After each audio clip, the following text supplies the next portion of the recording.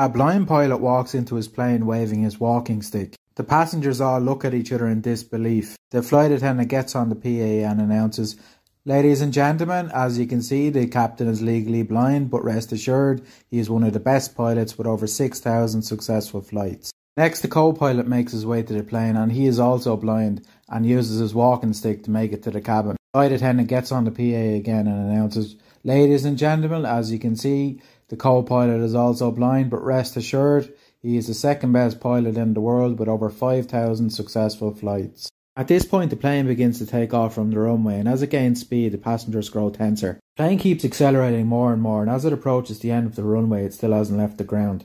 At this point, the plane is approaching the end of the runway at high speed. Passengers scream, "Oh my god, we're going to die!" Suddenly, the plane takes off the tarmac and begins its ascent. The pilot turns to the co-pilot and says, "The day they stop screaming, we're fucked."